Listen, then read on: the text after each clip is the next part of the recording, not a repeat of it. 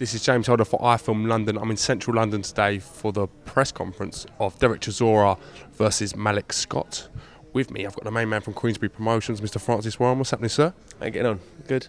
Not so good. You've come here, you've lost 3 stone. You're making me look anemic on the camera. You're making me look fat. What's going on? I thought you were the fighter now, these days. A chance to train would be a good thing. Yeah, well, you know, I've seen all these videos. You're jet setting all over the world at the minute, aren't you? So, actually, no, you do half days. He's jet setting all over the world. Half day Helder. If you class Scotland as going jet setting while the big uns are away, easy jet setting, exactly. Yeah, but no, is it true your nickname's Half Day Helder? I'll take that. I will take that all day long. I honestly will. Good. You need to start working a bit harder. I need to get down the gym. My record of 0-0-0-0-1 needs a bit of work. I said earlier, I think you and Coogan should have a fight for charity. He won't have it with me. No? Don't reckon? Nah, he'd be out of stamina at one round, wouldn't he? He'd be busted. I'm sure if we raise enough money, we could sort it out. Listen, if you guys put us in an arena and we on an undercard charity thing, we'll have it. If you put us in a big arena, we'll have it. You know. With a phone box, you can fill that. I think it's big enough. I really do. It's a grudge match. It's a grudge match. I want these two to have a fight for charity. I'll have it with him, Frank. I'll have it with him. I will. We'd film that. I reckon it'd get a few views. A few as in like 2. Yeah, maybe. What else is happening? Coogan says if you put it on Box Nation, we'll do it. What if I like spark him in like 8 seconds? We put it on. Make it happen. We'll put it on. Massive incentive. Go on. Yeah, we do it for charity. We do it for London Ex-Boxers Association. Has there ever been like a charity bout comedy thing on a show beforehand? We'll get Richard Maynard to do some stand-up before it. I said comedy. Yeah. All right, Del. It's getting involved. Yeah. So what else is happening? Yeah, everything's all right. I want to talk to you a little bit stuff regarding Queensberry. Obviously, John RYDER, Billy Joe Saunders. Could you talk to me a little bit about that? What's going on? Well, Billy's fighting in July on the Wembley bill, and then we'll be looking to progress Billy onto the John RYDER fight after that. But first and foremost, he's got a great fight with Gary O'Sullivan, and the winner of that will either Gary retain his top 10 ranking or Billy will progress upwards. But that is a massive fight. I think fans are in for really in for a good treat for that one and then he can focus on RYDER after that. Was this fight put in because the dates obviously haven't been announced and it's going to be a little while forthcoming with the date for that fight? No, it's a fight we wanted to make for a while, and the opportunity came up for us to make it, and we've done it. Let's talk a little bit about Kevin Mitchell. I was under the impression he was signed to Queensberry. I don't know all the ins and outs. Could you talk to me a little bit about that? Well, there's not much to say really. He's signed to Queensberry Promotions for a further 5 fights, an exclusive promotional contract. But as far as he's concerned, and as far as a certain other organisation is concerned, apparently that the contracts don't mean shit, and it's just ridiculous. But it's with the lawyers, and which is a phrase that we seem to be using quite a bit at the moment. But it's with the lawyers, and it's something that will be resolved. It's an ironclad contract, as are all of our contracts. And Kevin Mitchell is signed to Queensberry Promotions. If anyone wanted to use, to put Kevin on a show, or to request his services on a see you later, Charles, or request his services to fight on another card or on someone else's show, then he should make an approach to us, not just hold press conferences and be signing fighters that quite clearly are under contract. So was it quite disappointing from a Queensberry point of view that you wasn't approached and wasn't took on the formal correct channels? It's disappointing, but I don't sit there thinking, I'm really disappointed with Kevin. At the end of the day, he's done what he's done. He feels he's got the rights to do it, but he's incorrect, and it's like I said, it's with the solicitors, and it will be dealt with.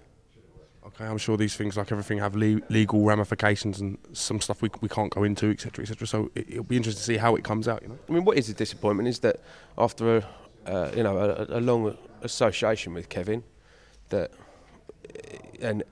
he's the one who's not been calling us back. Not taking calls, even though we've invited him to come and sit down and talk about his next move. No one's delivered more for Kevin Mitchell than we have, and more than my dad has. Well, he's delivered a world title against Casidas, a world title against Ricky Burns, so which didn't go right for him. We stood by him, got him back on track, and there was no reason why we couldn't, go for a third attempt at it. But what he's done, and it's an unfortunate situation. But yeah, it's a disappointment that Kevin felt that this is the best way he could go. But further than that, we just let the lawyers deal with it. We got bigger fish to fry. Speaking of which, Carl Frampton's just joined the stable, the camp today. Talk to me a bit about that. Absolutely over the moon with it. Delighted he's going to be on July the 20th at Wembley, and then what I'm really looking forward to is seeing him in Belfast, and seeing the place rocking for the second, third, and fourth fight, which is going to be an experience. I've worked over in Belfast for a few fights on a couple of Rogan bills, and there's no crowd like it. It's unbelievable. They're absolutely amazing, the Belfast fans, aren't they? Yeah, it's absolutely fantastic venues over there, and great crowds.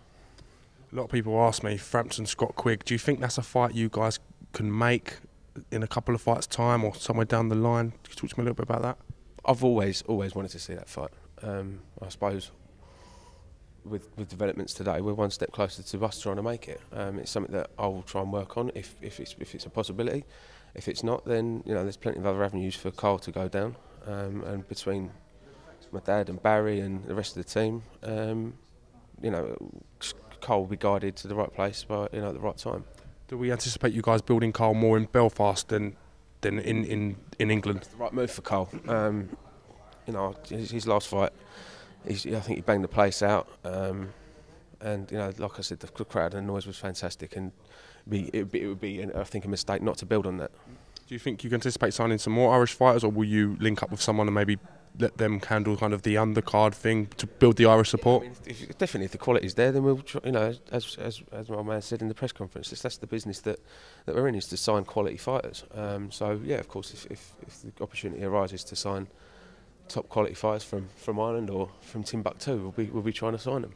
I asked Barry McGuigan a question in the press conference. I think I rattled your old man a little bit. I thought he was going to get up and put one on me for a minute. I'll ask you the same question. About your fighting skills, you wouldn't do that.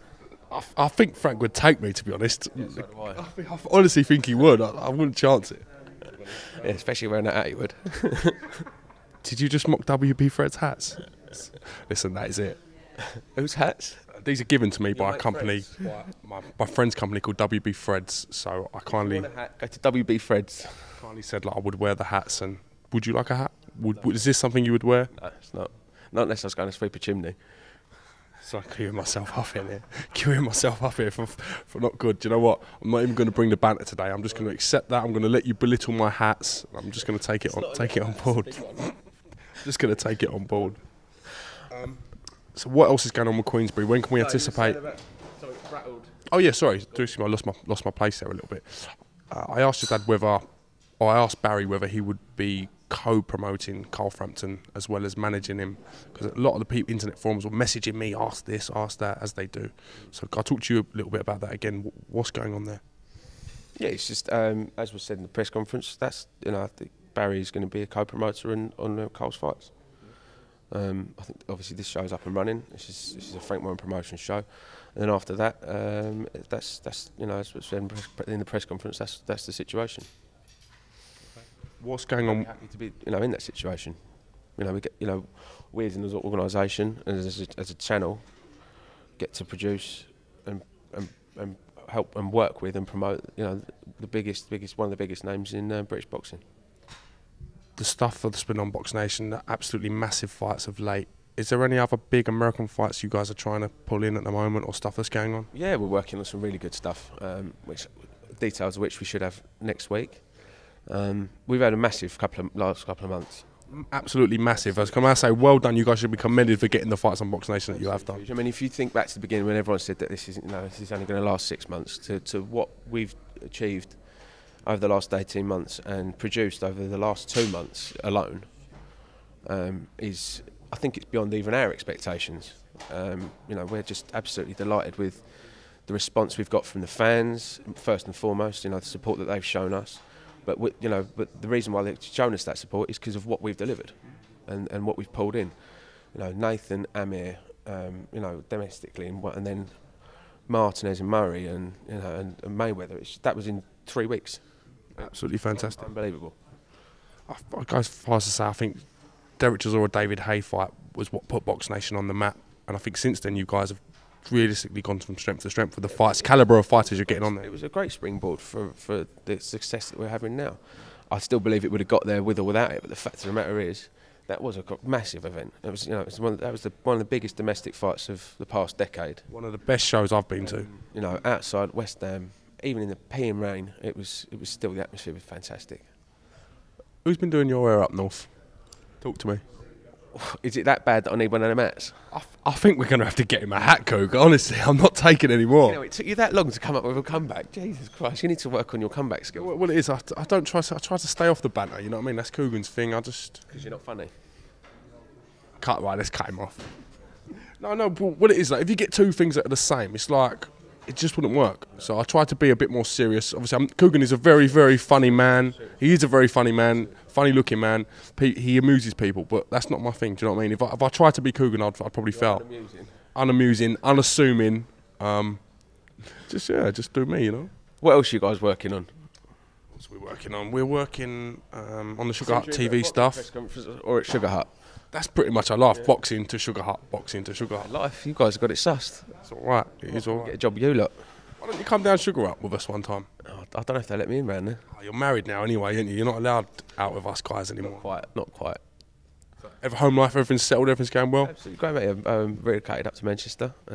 Just to get a few bits and pieces going on up there. So yeah, it's all good. Can we envisage some young Manchester prospects being signed to Queensbury then? You're going to have a look about? Yeah, we're on that. Like I said, we're always on the hunt and always looking out for fresh faces to get involved. Yeah.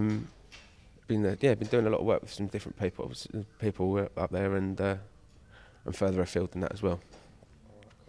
Well, listen, I thank you for answering my questions honestly. Thank you for mocking my hats and bringing the banter out on me. I know you've been saving it for a rainy day. This is... Does it? Look like a French painter. French painter? Francois. Yeah. This is James Holder with Francois Warren for iFILM London. Cheers, don't you?